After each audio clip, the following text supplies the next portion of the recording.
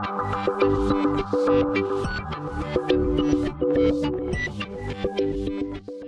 guys, here we are again for the next video that's part of my My Pro Kit series, and today we're going to do skincare and primers. Now skincare and primers is something that's really very important and in my makeup kits, because if my skin of my model doesn't look good, then my end product is not going to look good. So again, I have one of these little bags that fits in my My Pro Kit bag, and let me show you what's in there. So the first thing I've got is some cotton rounds and just some earbuds, obviously very important for a makeup artist kit. My makeup remover that I love using, I've only got one in my kit, is my Bioderma Sensor by H2O. Really love this. This is a small bottle, you can't buy this in store, they only sell it the bigger bottle. This is like a little sample bottle that they sent me. Really great eye makeup remover, great for sensitive skin, takes off waterproof makeup, so I love this makeup remover. Okay, what else do we have in here? Primer. This is a primer from Dermalogica called Skin Perfect Primer. Love this primer.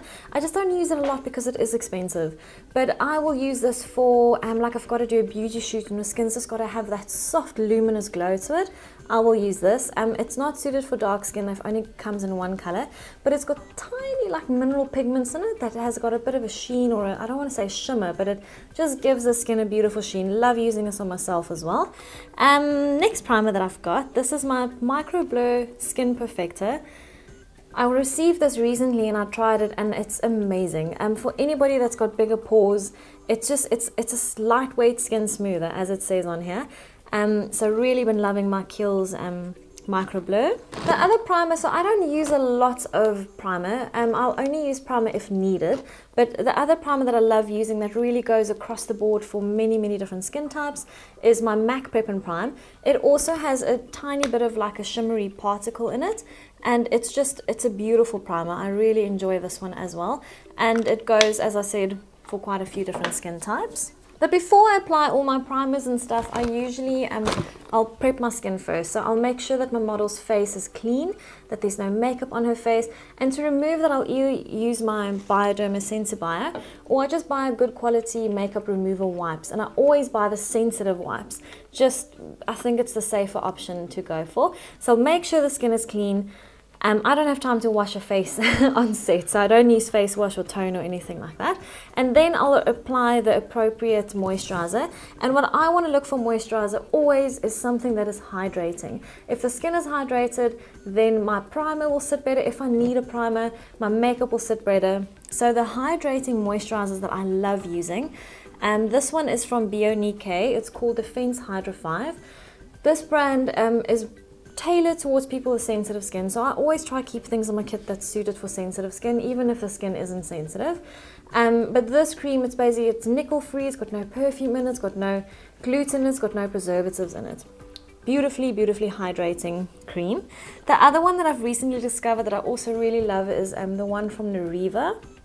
This is called Creme Hydrant 24 Hour. It's a moisturizing cream with quite a rich texture. It absorbs. It's also got no parabens in it. It's a beautiful moisturizer as well. It's a bit thinner than this one. It's got a bit of a thinner consistency, but it absorbs beautifully and really leaves the skin looking and feeling hydrated.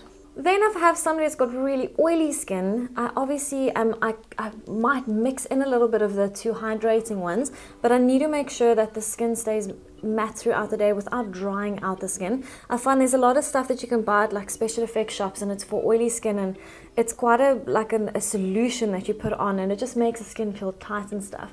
We don't want to do that. So even if it's oily skin, we need to keep it matte, but we still need to look after it. So for that, I've got two things. So the one moisturizer that I would use is this one from Pond's. It's Lasting Oil Control Vanishing Cream. This one is normal to oily. They've got one that's like oily to oily skin. I don't know what it's called, but it's too potent. It's really just dry and it's too potent. Where this one I like, and I can also use it on dark skin without their skin looking grey. So love this one for oily skin. And then one of my little secrets that I have, I was working on a Nigerian TV commercial and I had a lot of Nigerian actors. It was a very hot time we were shooting. It was the end of last year, and I just had so much trouble keeping my actors matte throughout the day.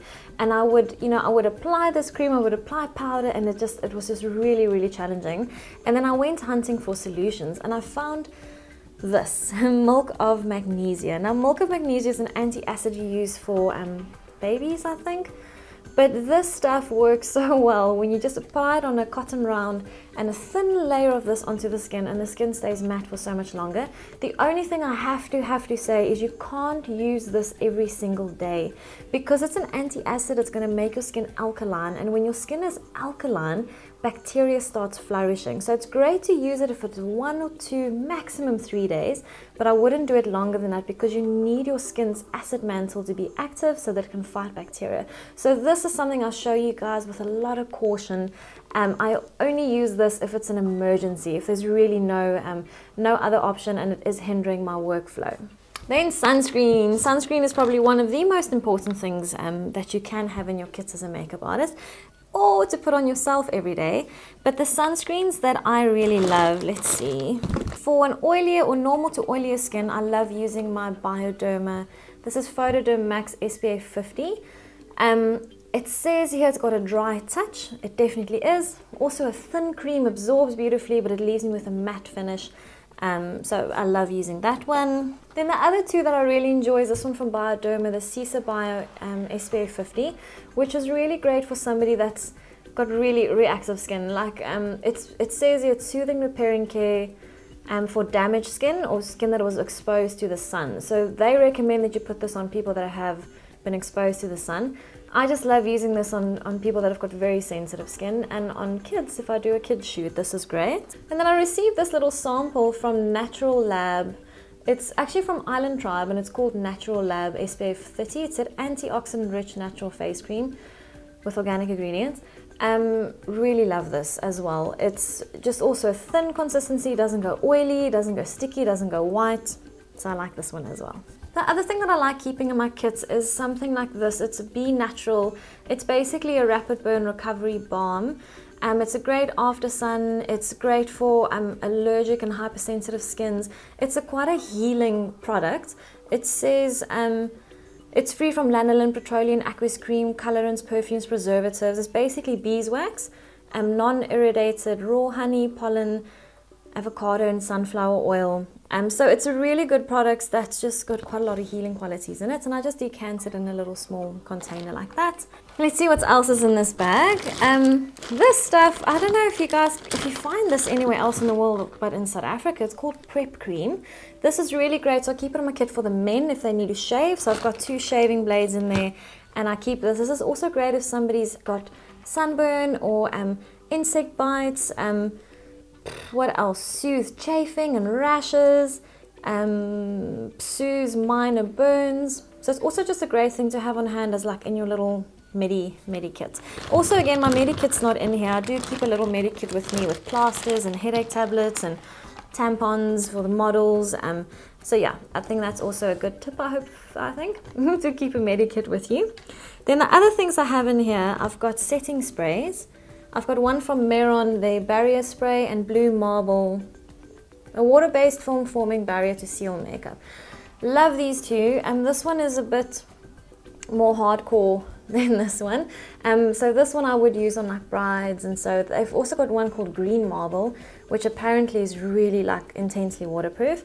I haven't tried it yet. Quite a pricey product, but really a beautiful setting spray. This one I would use more for if I need to, waterproof a tattoo or something like that. So that's my setting sprays. Another spray that I have is my MAC Fix Plus. And this I love as well. I'll spray it on before I put moisturizer on to really pump hydration into the skin. I'll spray it on afterwards to help set the makeup and just to give my skin a bit more of a dewy finish for my models and actors.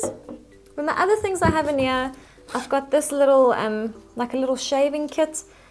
You've got no idea how many times I've got it, the model might have, or my actor might have a bit of a beard, or, the hairline might be overgrown, or there might be sideburns and I need to trim. And for the men as well, the men would come shaven, but they've missed a whole bunch of spots. So that's my little kit to sort that out. Then I have a scissor in here, always handy. Everybody needs a scissor all the time. In here I've got some isopropyl, which is, I think it's an 70 or 80% formula of pure alcohol, and I use this to sanitize things. So before I use my eye pencils, I'll spritz them first. Before I use lip pencils, my lip palettes, I spritz this over to just sanitize my kits and make sure I don't give anybody some weird infection. Then I also have a shampoo and conditioner in here, which is really ridiculous that I keep this in my kit, but I've just been burnt a few times where the model arrives with seriously dirty hair, and then, you know, I just keep the little like Dove shampoo and conditioner in my kit so that I can make sure my model looks good once I'm done with her. The other thing I have is 8-hour cream. I kind of just keep this if there's any like really spot treatments, but that said, I prefer using this. Bepanthen. Bepanthen is nappy rash cream, what's also known as nipple cream. So I kind of prefer this to my 8-hour cream, but there's some models that swear by the 8-hour cream, and I always make sure that I have a little one in my kit. And that's the skincare done. If you guys can recommend any other products that I should be trying, please do. I always love trying new products. Remember to subscribe, and I'll see you for my next video that's part of my In My Kit series.